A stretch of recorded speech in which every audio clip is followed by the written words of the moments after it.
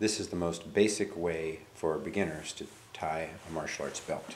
First, find the two ends, put them together, slide your hands up to the center crease, make sure you tighten up your jacket, then place the center crease right in your stomach, wrap around your waist, you'll cross the hands behind the back and there will be a cross of the belt in back. Take your right hand over the top of the left and bring that top piece of the belt all the way under both layers of the belt. Pull it tight. Now take the left hand, put it over the right, and just bring it up through that center big hole and pull it tight. Check to make sure the ends are even. You're done.